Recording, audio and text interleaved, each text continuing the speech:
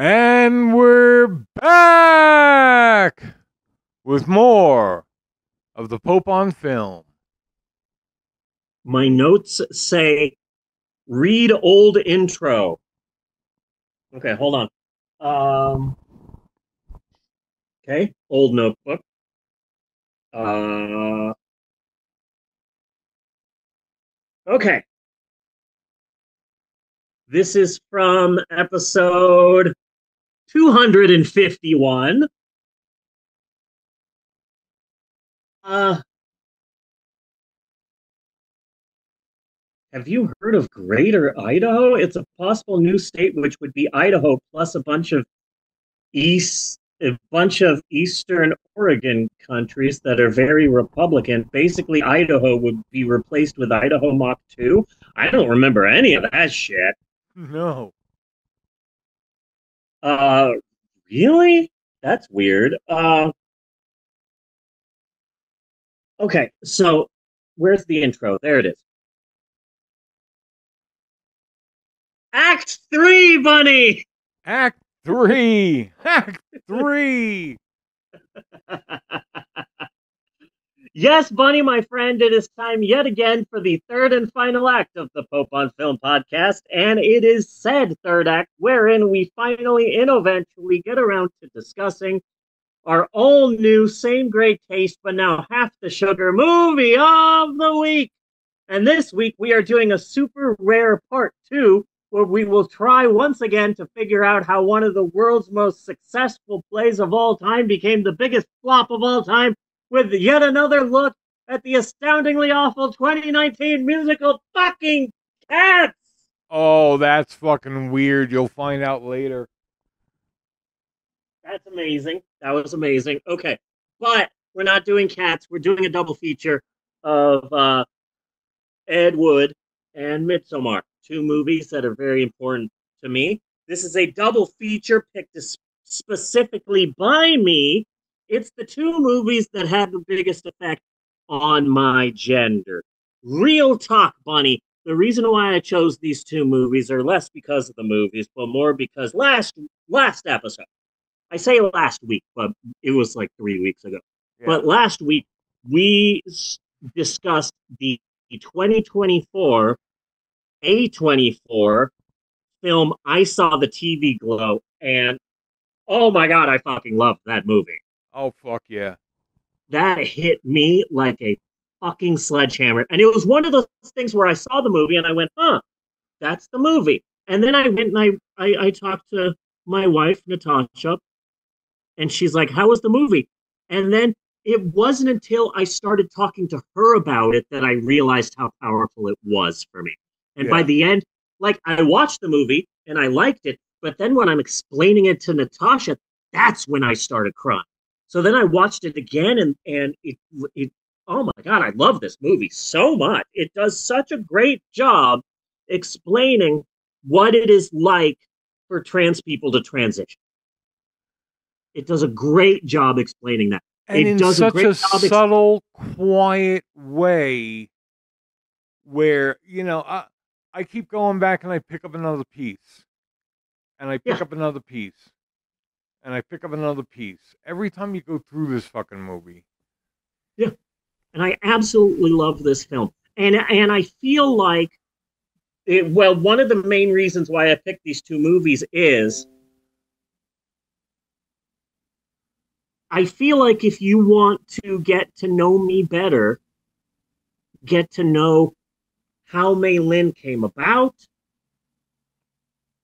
you could watch I Saw the TV Glow and get a good sort of understanding of what it is like to go through a transition such as this. You just got to replace the pink opaque with Ed Wood and Midsommar. There you go. It is literally, it is very, very difficult to be a trans person, especially right now in the year of our Lord, 2024. On this planet, it basically feels like in order to become trans, in order to transition, you have to bury yourself alive and then come out a stronger, different, completely different person. Or Another way to explain that would be Maylin, me, got Steve, drugged him, then put his body inside of a bear carcass, Yeah. and then put that bear carcass inside of, let's say, a yellow pyramid. Yeah. And just FYI, old Greg is still there, Ah. Okay. along with this painting, which is hanging up on Danny's wall in Midsommar. There's Danny right there. And I painted this on Amber's birthday. I was really proud of it. Be kind of a bitch. And then there's Malin's pyramid, because that's basically what I did to become a woman. I got the person who I was, and I put him in a bear, and I put that bear inside of a pyramid, and I set the pyramid on fire, and now I feel much better. So that's why I chose this week's films. First off, let's just talk about the films for a second. Ed Wood's a weird thing for me to watch now. Yeah. Why? Number of reasons. So many different reasons. So many different reasons. Number one, Johnny Depp does an amazing job in this film. He does a great job. He's incredible, and I absolutely love him. And you watch this film, and it's like, wow, you're really embodying this Ed Wood as a person and as a spirit, and you're really giving him life. And there's a good possibility when you go home, your bed's going to be covered in woman's shit, just reeking of shit. And how many drugs are you on while you're making this movie? Yeah.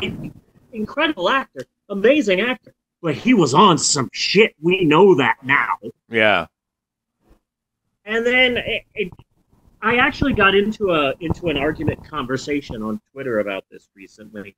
But as the founder of the Church of Ed Wood in the 90s, actual thing worth a Google, a lot of people expect me to have gone a specific way in regards to the Amber Heard trial. But the way that I see it is Johnny Depp was a lying, controlling, violent, manipulative person who's an addict and is on a bunch of drugs. And it looks like maybe the woman he was dating was the exact same way. So they are both two problematic people, but most of America will just throw one away and stay with the person who had scissors for fingers when they were a child. I tried so hard not to pay attention to that whole fucking trial. It was impossible. I was really, really pissed off that I was having to hear about this trial as much as I was, seeing as the Ghislaine Maxwell trial was going on at the exact same fucking time that we heard nothing about. Nothing about. As far as the overall situation goes, as far as I understand, she won a case in the UK. Back to Johnny Depp, not Ghislaine. Amber Heard won a case in the UK. Johnny Depp won one in America. 50-50, tie score. Can we fucking shut up about it already? No, that is why I'm trying to get the both of them this March at WrestleMania 41 in a Hell in a Cell. Oh, okay. Well, that's different. Johnny Depp, Amber Heard, Hell in a Cell, no holds barred. In fact, it's not going to be a first blood match. First shit match. Oh. First of its kind. It's going to be amazing. The money we are going to make from this wrestling match, unheard of. Yeah. Yeah. It's going to be like all the big wrestling matches of all time. Hulk Hogan and Andre the Giant, Stone Cold and The Rock. The Big Boss Man and Crash Holly. You know, the major ones. Yeah. It's going to be huge.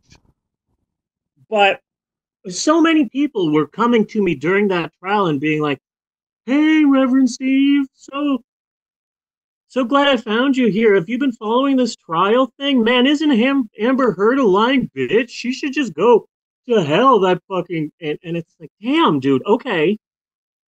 I guess everyone just assumes this. But like, I am trying to get to a point now where I do like two Kanye West songs. Yeah. And I'm starting to get to that age where it's like, I'm trying really hard to separate the art from the artist, Yeah. but I have a really hard time with that. Okay, full disclosure. Full disclosure. Kid Rock's a piece of shit. He's an asshole. He's a far right douchebag. Yeah. He is a horrible person. But if I'm in the car and fucking Cowboy comes on, I will be singing every word of that song. There you go. Yeah. Fucking, I hate how much I love that song. Yes. So it's so I try and go, okay, then I'm going to watch Ed Wood, but it's kind of difficult because it's like, okay, here's Johnny Depp, Yeah. and and then Criswell is Jeremy Oh Jones, God, yeah. and that's really difficult because of all the things that he. There's a reason why you don't see him anymore, so that's kind of fucked up. And then Bill Murray, he's kind of icky now. You know what I'm saying? Yeah. Like, there have been stories and rumors, nothing concrete yet, but you watch Bill Murray now and you go, matter of time, matter of time. It's the Yeah. same way I feel whenever I see Quentin Tarantino. I'm Yeah. like, yeah, nothing yet, Yeah. but eventually the fit's going to hit the shan and someone's going to have to stay after school. Yeah. And so watching Bill Murray, I have a hard time with that. And Okay, but then, you know what? But since we're on this subject, you know what does hurt though? uh, Neil Gaiman. yeah, Doesn't that just hurt? yeah. Like motherfucker. It especially hurts because I have been hoping and hoping and hoping that Disney or DreamWorks or the people who made Coraline, somebody get would get off their butt and make an animated or stop motion animation or even a live action, some sort of film of Neil Gaiman's other kids book, The Graveyard Book. Yeah. It's such a good book. It is literally just the Jungle Book, except a a kid's family, a young baby's family is murdered. The baby ends up getting out of the house and crawling across the street to the graveyard. It's just the Jungle Book, but with uh, vampires and ghosts and witches. It's just so fucking good, and I can absolutely see a Coraline version of the Graveyard Book, and I've been hoping and hoping every year that like someone turns this into a movie, Yeah. and now those chances are fucking gone because of Neil Gaiman. Yeah. Oh, the author of the book How to Talk to Girls at Parties. Did he wrote what? He made this graphic novel story called How to Talk to Girls at Parties. Oh, really? Yeah, yeah. But he just So, he just always comes off as such a nice English gentleman, you mm-hmm, know? Very mm-hmm, polite. A lot of yeah, sweet stories about things he's done, you know? Stuff like that. And then it's like, damn, just like disappointing. yeah. I really liked the book and the first season of the TV show Good Omens. I never bothered seeing the second season, and now there's a season, and Neil Gaiman's going to be stepping back from that. But it's like, nah, I'm good. I'm Yeah. good. But I've never been one of those hardcore Neil Gaiman fans. No, Like no. it does hurt, but like also I'm not losing any sleep over it. Okay, look, let me put it this way. I read Sandman. Pretty much stops there. Yeah. You Okay. know. I always appreciated But Neil you know, Gaiman. he pops up here and there. You know, you're watching things about comic books and stuff, and oh, there's Neil Gaiman, and he just always comes across as just a really, really just nice, like Neil Gaiman wouldn't do this. You know what I mean? Yeah, yeah, yeah. And I still can't believe these things people are saying about Bill Cosby. I loved his pudding pops. Exactly. Yeah. So I'm really disappointed in him. Now that I think about it, though, his pudding pops were the shit. I did like those pudding pops. Yeah. Those pudding pops were very good. But it's difficult to watch Ed Wood now. But I still stand by. It's obvious that ever since I was probably Eleanor's age, I was dressing as a woman, and then my parents found out about it, my brother found out about it, and they didn't understand, and they just labeled me as like a pervert and a freak, which made me stay in the closet for way longer than I should have. Yeah. But every girlfriend I had, I would always do the like, oh my gosh, Debbie, Sarah, you know what we should do? You should give me a makeover. Wouldn't that be funny? Oh, just for laughs. Wouldn't that be hilarious? And I one of my first memories growing up was it was late at night and the whole family was in the kitchen and there were steaks and barbecuing and my parents were hanging out and talking with us and being friendly, so it must have been a Friday or a Saturday night and they were drinking. Yeah. So my dad says, Stevie, come here, come here. People say that men are stronger than women, and this is not true. Women are way stronger than men. And automatically, I knew that some shit was up because I grew up in a very traditionally Hispanic family, meaning sexist as hell. My Yeah. mom couldn't be in charge of the bank account because women are horrible with money. My dad always drove because women are horrible drivers, and just a million little things like that. Yeah. So my dad was suddenly being like, yay feminism, and so I knew something was up, and he said, I mean, sure, men are physically stronger than women, but women are stronger emotionally because they take care of the children and because they clean the house. And also, you know what the hardest thing in the world is, Stevie? Wearing heels. Oh. That's the hardest thing ever. No guy can wear heels. And I'm like, okay, hold my chocolate milk, bitch. And then went into the closet and grabbed the highest heels that my mom owned. And I spent the entire evening just wearing my mom's heels, like dancing around in them. And Yeah. my parents thought it was funny then.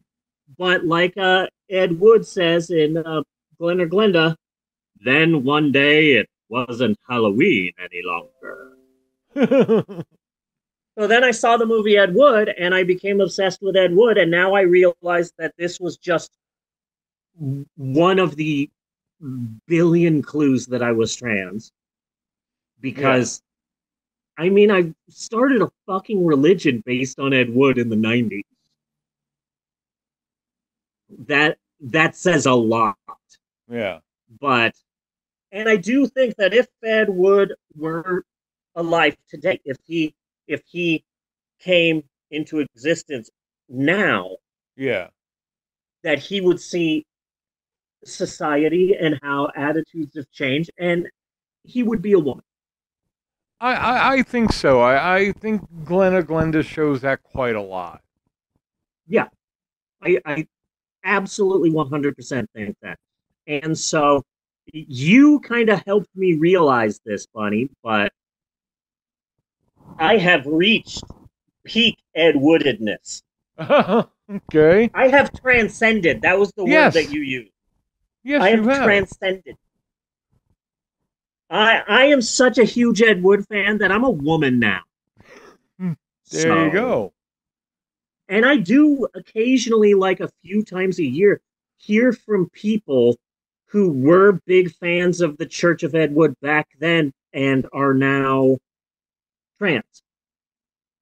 And Really? so that's kind of cool. Yeah. So I am I am literally the Ed Wood to transgender pipeline.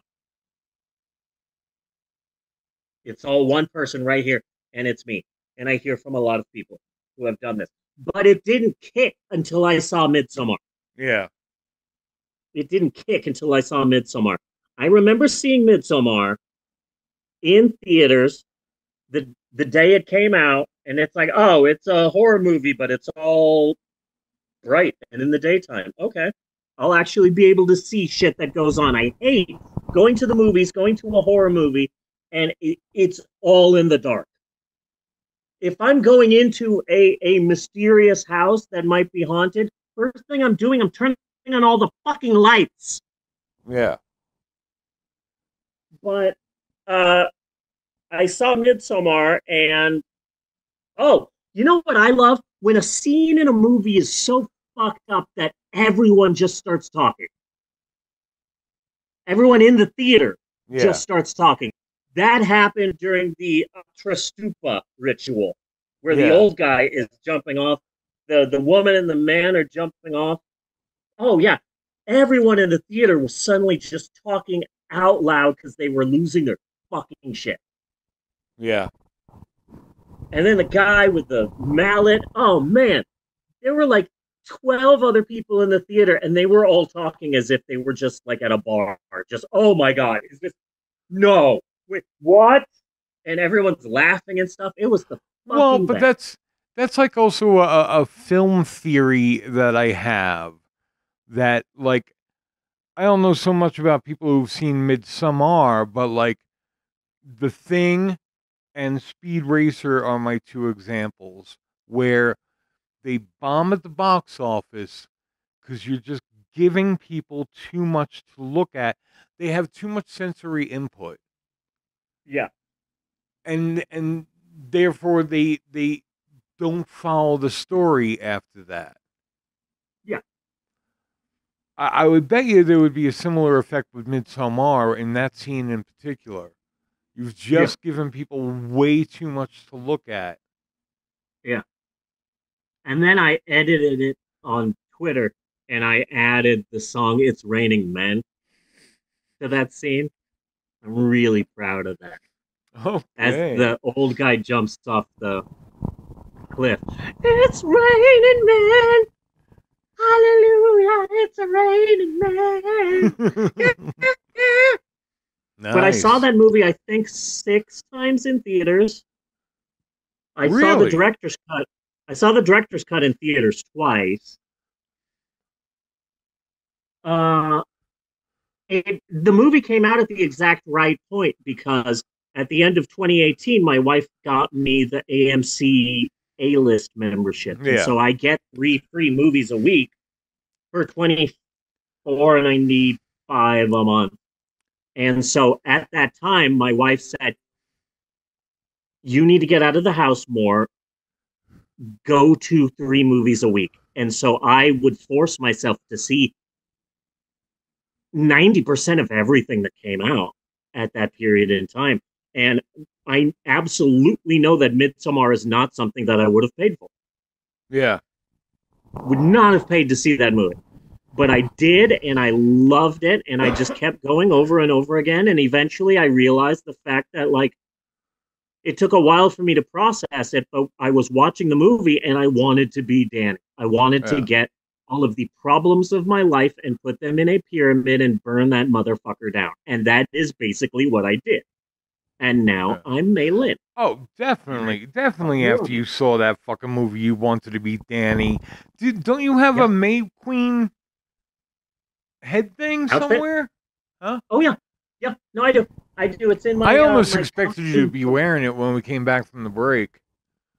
I took a bath right before Yeah. we recorded, and when I got out of that bath, I'm like, okay, fuck it, no costume changes, no nothing. I'm putting on Yeah. something comfy, and I'm leaving it on because it's the next to last episode, bitches. Yeah. I mean, that's But yeah, that's why, like, for goddamn 10-minute warning. hmm, That's why for me, kind of running up to your what official announcement, whatever happened, I don't even remember. yeah, Wasn't too terribly a surprise because after this movie, you yeah, wanted to be Danny like fuck. yeah. So that's the thing that I tell people is that there's a lot of people who I am friends with who I worked with for a period of time, or I went to school with, and we kind of knew each other a little bit, but not a lot. And those people, or like cousins or uncles and aunts that I wasn't really close with. And when those people find out that I'm trans, oh my goodness, I can't believe it. I can't believe it. Good for you. I would love to sit down with you and pick your brain. I have so many questions. Good for you living your truth. But like the people who knew me, Yeah. who really knew me, like I can assume that uh, most of my exes, like Sarah Snow, would be Yeah. like, "Yeah, okay, yep, that makes sense." Yeah. Like I think Tom messaged me like a year into my transition saying, "Hey, about time," and it's like, "Oh, really? About time? Well, maybe you could have stuck around and helped me through this in my 20s, you son of a bitch." But whatever, Yeah. whatever. So, yeah, if you knew me, Yeah. really knew me, not a surprise. If you casually knew me, this probably blew your ass away. But what was impressive to me, because like this whole time doing podcasts, I have been all over your fucking Facebook pictures, looking for Uh-huh. shit to use for artwork for the show and stuff like that. Yeah. Always some kind of a mug, always some kind of a Yep. silly face, always Yep. some kind of a look, an act, something you were hiding behind. They're Growing amusing up, as fucking hell, but growing up, I had no idea how to smile. I yeah, had no idea how to smile. Oh, just smile. It comes naturally. And it's like, how? I don't know how. I am incapable of smiling. So at a very early age, I adopted this fake smile that looked shitty and that made people laugh. And so whenever anyone would yeah, say smile, I'd go, and so that's me smiling in like yeah. 80% of the pictures of me as a guy. So once you Just started transitioning and accepted yourself, that was a huge fucking change. That oh was yeah. a huge change, and those Oh were pictures of somebody who was genuinely happy. yeah. Heck yeah. So it was like really remarkable to see. Yeah, it's incredible. It's incredible. And I absolutely love it. And I say that Midsommar was the movie that cracked my egg, like Justice Smith in I Saw the TV Glow with Pink Opaque. And I want to get the Pink Opaque tattoo right here on my Yeah. lower back, right below my neck. Um, but it was Midsommar that fully cracked my egg, but it was Ed Wood where my egg has always just been fine. And then I saw Ed Wood and I heard the egg make a noise. And I'm like, oh shit, was that a crack? I didn't even know these could crack. Okay, well, I better take really good care of it. But then finally, the cracking actually happened with Midsommar. Yeah. There's like a 24, 25-year gap between these movies. And it, the only part of my transition that I regret is the fact that I didn't transition sooner. But also, it is probably a really good thing that I wasn't a insanely drunk 20-year-old trans woman. Yeah. Like I think my transition happening in my 40s, it was just the absolute perfect time because I'm in a wonderful marriage with my wife, and I've got kids, and it was just the absolute perfect time for me to transition was in my 40s. But now I'm trying to, because no one told me that. I didn't even know that transitioning was a thing. I didn't know that this was something that people could do. And so now what I'm trying to do is I saw the TV glow everyone, and just, there is still time. That's that's the whole thing, takeaway from I saw the TV glow. There is still time. And I'm trying to let everyone know there is still time. There is still time. Look at me. I was in my 40s and had no freaking idea what I'm talking about. But these are real. These are real. I did it. There is still time.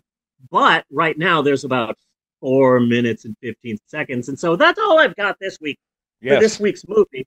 The next to last episode of the podcast in 2 weeks, October 6th, on the exact date that we started the podcast Yes. 10 years ago, we will be ending it. Bunny, what will we be watching for our last movie? This has been pretty tough. This has been pretty tough. You want to go out on something, but in the end, I want another bite at the apple. We're doing I Saw the TV Glow again. Really? Yeah. We're doing I Saw the TV Glow again? Yeah, because I also think if you take all the movies we've done twice, that kind of sums us up. What? The Giant Claw, Cats, Ed Wood, Midsommar, and I Saw the TV Glow. Fuck, we did Night of the Living Dead 4 times. Well, that doesn't quite count. Yeah, I did think of that.